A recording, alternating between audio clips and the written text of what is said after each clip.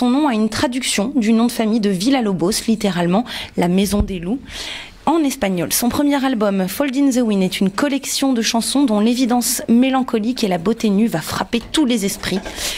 Ancien pianiste classique, il cite le grand master du spleen Frédéric Chopin et notamment ses nocturnes comme influence principale.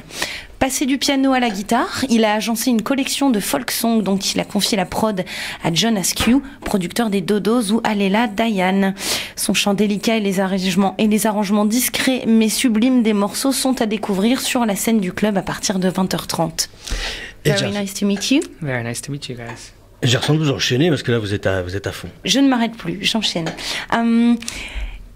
Vous composez vos chansons à la guitare acoustique, vous dites que c'est plus instinctif et que vous voulez garder les choses simples et que la guitare est importante pour ça. In spite of your career as a pianist, you compose with an acoustic guitar because you said it allows you to keep it simple. Why do you bother so much about simplicity? Well, I mean, simple. The best things in life are simple. I mean, to me, you know, like very simple, just simple life, and just simple songs like less is more. You know, like in less is more. I thought about that formula. Like in a painting, like I really like in a painter, like the negative space, not the. You know what I mean? Yeah. They call so. Donc effectivement, less is more, vous avez certainement compris que... comment on traduit ça d'ailleurs, Bernard? Le mieux et le moins aussi, le meilleur du plus, je ne sais pas. Voilà, moins c'est bien aussi. Le moins le mieux, voilà. Et donc effectivement, composer à la guitare, c'est un moyen pour lui de garder les choses simples. Et d'ailleurs en peinture, ses goûts vont aussi vers les travaux les plus épurés. J'ai une autre question. Quand on grandit à Los Angeles et qu'on rêve d'un ailleurs, ce sont les paysages scandinaves qu'on imagine visiblement. You grew up in Los Angeles, and I was wondering if, as a child, the most exotic landscapes were the Scandinavian ones, you know, all frozen and white. So it was the case for you, right? Well, it was because I grew up in LA. It never rained. It was always sunny. Oh, really? And I was always wondering, what would it be like? What are these people like that live in the Nordic countries? And so I used to draw maps, and I would trace maps. Imaginary maps? No, like I would put a map here and then I would draw it. And so that was my beginning of the fascination with the Nordic countries. Okay.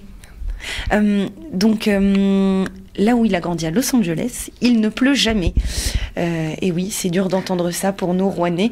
Et donc Ray Villalobos, pour s'évader, s'amuser à dessiner des cartes de pays lointains et notamment des pays scandinaves, ce qui explique le caractère hivernal de l'artwork de son album. Est-ce que, alors du coup, je voulais lui demander, moi, par rapport à ça, d'abord, est-ce qu'il est heureux d'être aujourd'hui, un 28 mai, sous la grisaille et la pluie à Rouen? Et puis, et pourquoi cette fascination?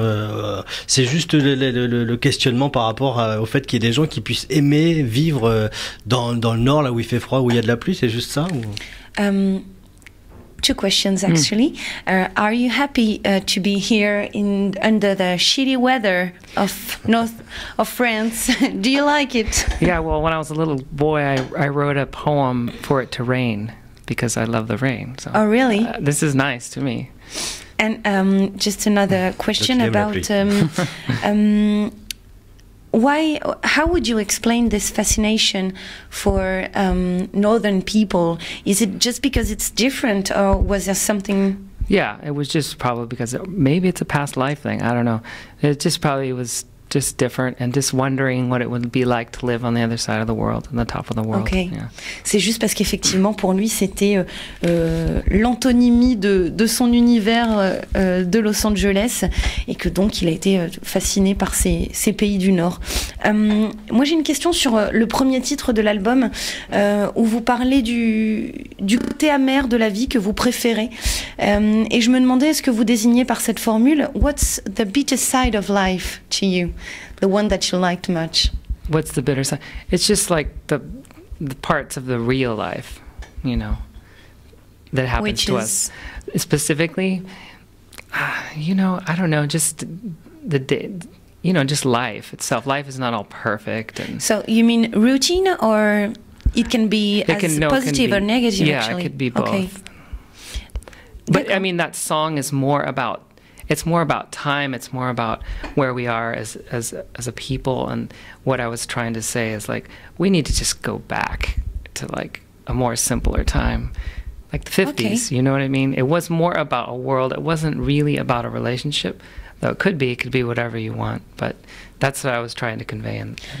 Alors j'avais mal compris cette formule. En fait, le côté amer de la vie sont des choses aussi bien positives que négatives pour Ray. Et c'est surtout un appel, un désir de retour à une forme de simplicité, comme peut-être la vie quotidienne des années 50.